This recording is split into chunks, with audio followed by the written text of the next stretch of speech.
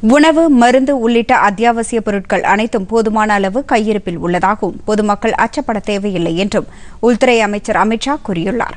ஊரடங்கு நாடு முழுவதும் நீட்டிக்கப்பட்டுள்ள நிலையில் டுவிட்டரில் அவர் இன்று வெளியிட்டுள்ள பதிவில் அத்தியாவசிய பொருட்கள் குறித்து பொதுமக்கள் கவலைப்பட தேவையில்லை என்றும் உள்துறை அமைச்சர் என்ற முறையில் தாம் பொதுமக்களுக்கு மீண்டும் உறுதியளிப்பதாகவும் தெரிவித்துள்ளார்.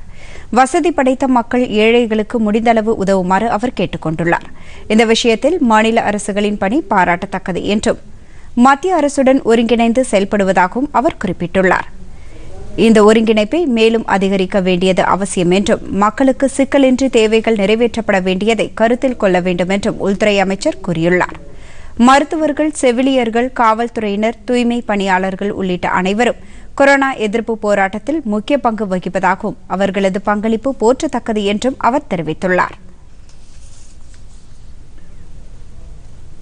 பொதிகை செய்திகளை யூடியூபில் தமிழ் நியூஸ் தூர்தர்ஷன் என்ற சேனலிலும், ட்விட்டரில் Tamil news Doordarshan @DD News Chennai என்ற பக்கத்திலும் காணலாம்.